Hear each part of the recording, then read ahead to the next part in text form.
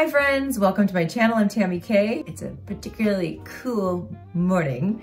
And so I've got my lovely thick sweater on. I just got it out of storage because 'tis the season. It's time to paint some birch trees. That's right. This is an 11 by 15 size. It is huge, but I thought it would be fun to paint big today. We're also using a credit card, yes, Costco card, $1, to create our birch trees. It's gonna be so fun. Get your paintbrushes, your paper, your paint. Let's go. Alrighty friends, we have our Meet in Art products, paints, palette, water cups, brushes, this 11 by 15 paper as well, which is 100% cotton, and our credit card, Costco card, whatever.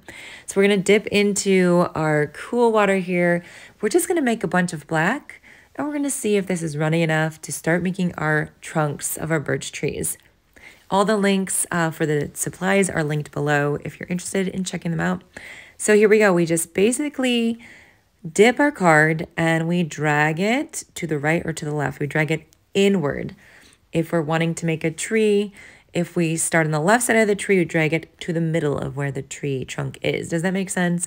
And so your card is going to pick up variations of colors, some more saturated, others less saturated as you're seeing, and it's not an even line, and you're going to get some really amazing texture. Now, doing the other side, dragging it in towards the center is a bit wonky and awkward, and you just have to experiment with it. So just get really flexible with your wrist and dragging it in towards the center. I promise every time you do this, it's going to be different because the card picks up different amounts of paint each time. And throughout this project, I have to admit, I had to get more paint on my palette many different times because I kept running out. You do use quite a lot of paint. You can see on this first tree there that I've got some really dark spots, some splotches there, which add to that texture of the bark of the birch tree. So this one is just leaning over to the side. And for this one, I was having a bit of a issue because when I was angling my card, as awkward as it can be to hold a card like this and paint like this, so to speak, I started to make it a bit wider at the top, just kind of angling it instead of angling it in so that the tree branch would start to get thinner and skinnier towards the top, if that makes sense. And then over here, of course, I started to do that same thing. That branch was getting wider, which it should be getting thinner, and so I just made it into two little branches stemming off there and just kind of went with it.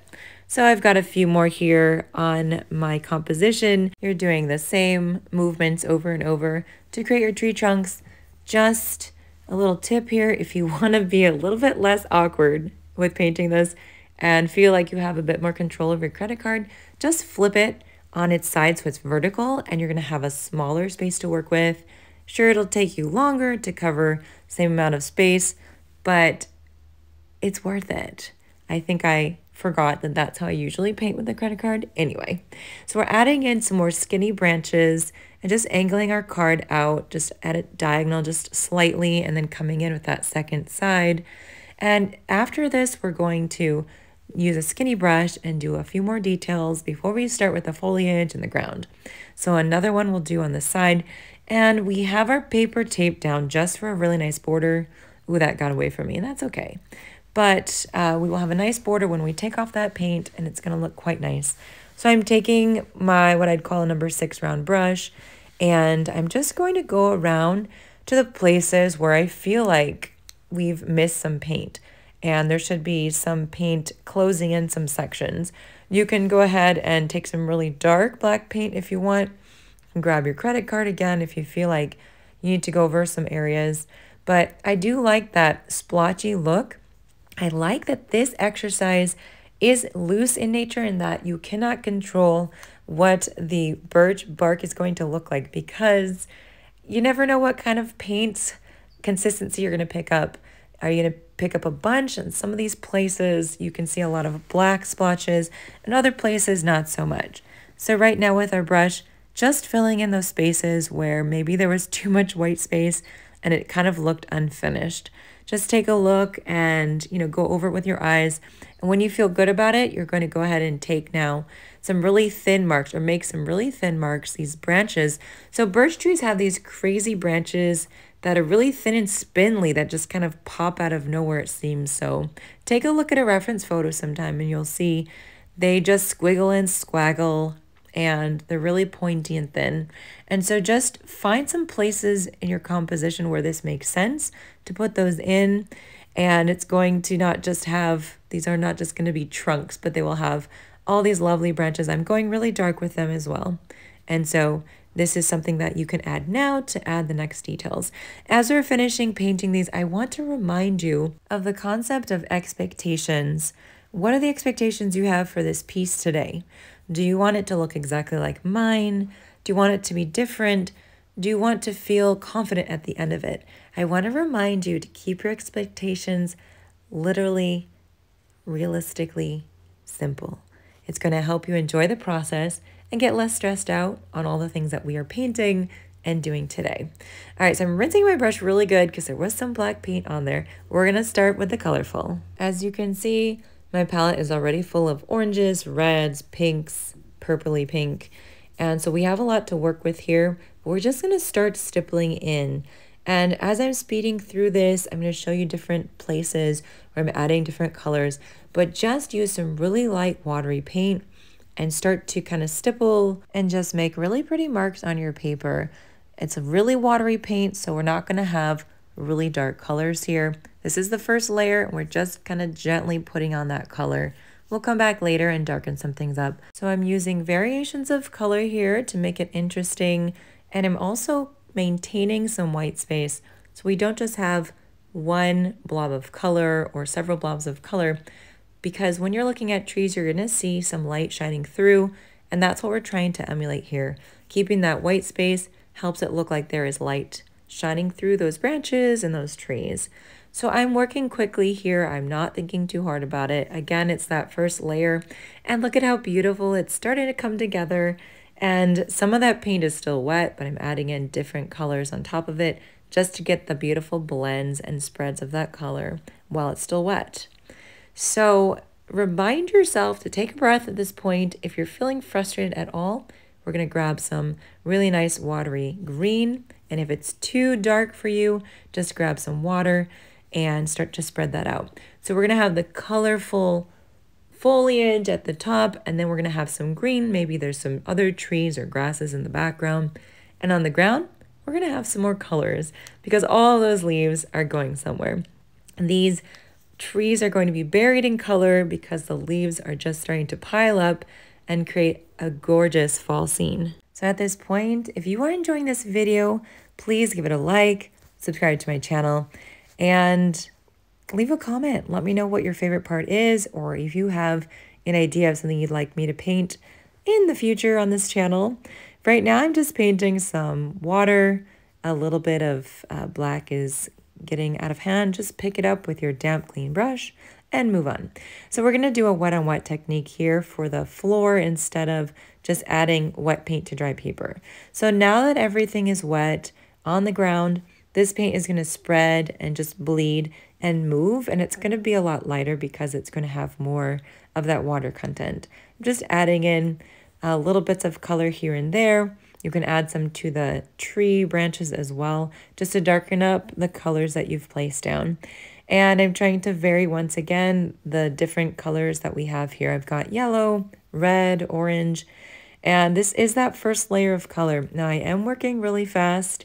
You don't have to work fast, but when things are wet, it is good to work quickly because then things dry pretty fast, and it's a lot more challenging because you have to re-wet the paper and it can mess with the paint that's already on there. So right now it looks like a bunch of a mess, but we're going to keep adding in layers until we get the look, the final product that we want. So as you're doing this, I want you to think of what's one thing that you like about your composition right now. Everything is dry. I've allowed it to dry, and now I'm going in with that second layer of paint, really dark and saturated, and just making these little mounds, kind of like mounds of fall leaves. Lots of color, and if you feel like some of the color is too intense, just clean off your brush in the water, dab it on a paper towel, and then you can spread that cleanish water along the edges and spread out that color as well. So let's go ahead and put in some oranges or some yellow ochre, whatever you see fit, and just start to build up these little leaf piles, so to speak. So take a deep breath, look for something that you like about your composition so far, and remind yourself of why you're doing this. I want you to get rid of this idea of perfectionism, of your expectations being too high, because our expectations often want us to do things perfectly, which set us up for disaster and then make us feel really bad and discourage us from trying again in the future. So remind yourself it's about the process and enjoying that. If we are always looking for and striving for this perfect moment where everything will come together and we love all the things we create, it's just not reality. I create many paintings that, as Jenna Rainey would say, I put them in the trash, or I paint them for the trash, or I paint an ugly painting, reminding myself it's okay to set myself up for whatever comes out of this experience is fine. So now we're going to create some more intensity in our leaves as well, in the tree branches, adding in, stippling in, putting in more of that intense color. Now, if you feel like you're always striving to create perfect art, I have a free ebook for you. It's linked in the description, and it's literally called How to Let Go of Perfectionism in Art. I really believe that it can help you by utilizing some of the strategies and the techniques that I present to you, that you can start to let go of wanting to make everything be just so and just enjoy the process of creating art, because that's the part that calms you down. It takes care of your mental health, and it gives you a sense of well-being and happiness. And if you even give away your art, even better. It puts a smile on someone else's face as well as yours. So I'm just covering some of these branches that didn't have any leaves, and I thought it would be good to add a little bit more color in there. And this might be a good time to take a step back and look at your painting and analyze, how is it coming together? So if you're happy with how it turned out, then it's time to take off that tape, which is always my favorite thing. Clean out your brush, of course, so it doesn't get all cakey and dried out. And then that tape peel is just so satisfying, because you're going to have a beautiful, clean border to work with. Remember, this is 11 by 15. It is a large sheet of paper, even though it may not look like that.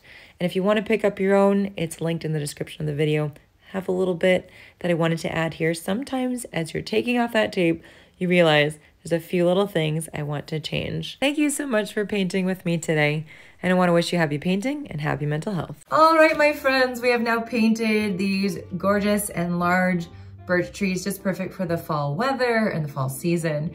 I hope you enjoyed that. We also talked a little bit about expectations, especially in relationships and in life, and now to make them more realistic so that we don't get so disappointed all the time. Happy painting, guys. Happy mental health. I'll see you soon on the next video.